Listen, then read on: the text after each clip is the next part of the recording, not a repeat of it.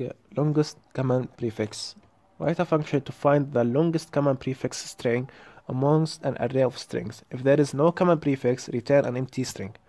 In this example, flower, flow, flight. FL is the longest common prefix. In this example, the dog, race car, and car, there's no common longest prefix.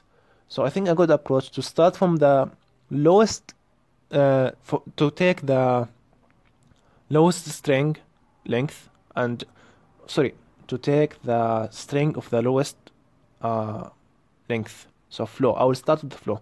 And for each string in the array, I will just compare flower.index of flow. Does that equal to 0? If not, I will subtract a character from flow. So it will be just FLO now. Then I will do it another time. Is flower.index of flow not equal to 0? If that is true, I'll just subtract this. Now flower.index of FL, the string, will be equal to 0, so I will just stop. Now compare it with this thing as well. So now I have FL.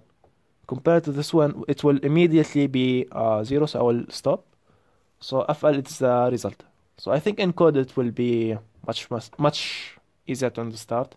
So first thing, I will sort the array of strings equal dot sort.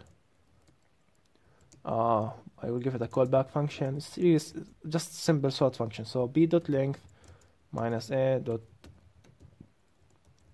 length as well. So this will sort the array of strings from the lowest character. God, I can't speak. From it just will sort it in ascending order. So the shortest string will be at the start. So that's why I will just create a variable called min string equal the first index. If that does not exist, I will just assign it to empty string.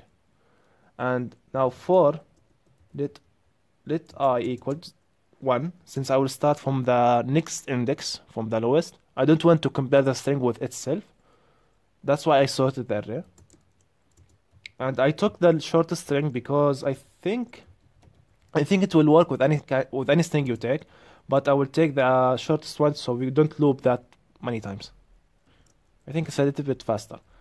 So I will just loop through the strings starting from the first index after I took from the 0 index the shortest string. Now what I will do, if strings of index I will compare it with using the index of, I need this to be 0, which means they are at the prefix and they are common. So min str. So if that not equal to 0, which the value I'm looking for, I will just min string will be equal to min string dot sub string starting from 0 to the last element -1. So I'll just remove an character from the last index. Yeah, just remove the last character from the string.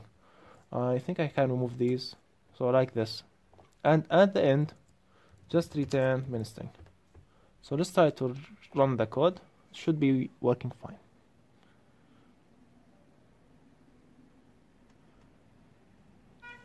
Okay, let's submit it.